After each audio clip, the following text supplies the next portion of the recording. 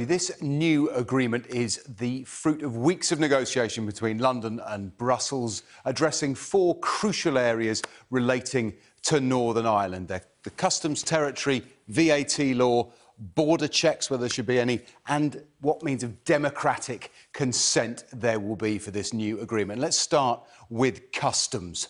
So under this agreement, Northern Ireland leaves the European Union Customs Union along with the rest of the UK. But in practical terms, it'll be treated as if it was still in the European Union. That effectively adds a border in the Irish Sea, and that effectively means any commercial goods passing from Great Britain into Northern Ireland that end up in the south, in the European Union, will be subject to EU tariffs that the UK will have to collect. Now, what about VAT?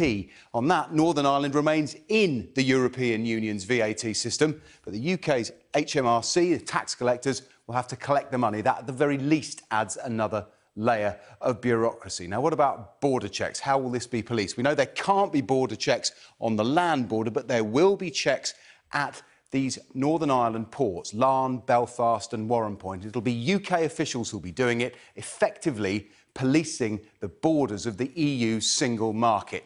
Finally, democratic consent, the most vexed issue of all, the process by which the people of Northern Ireland will give their support or withdraw it from this new trading relationship. Every 4 years, the Stormont Assembly will vote, and a simple majority will be required to continue the arrangements or end them. Crucially, neither the nationalist or the unionist communities will have a veto.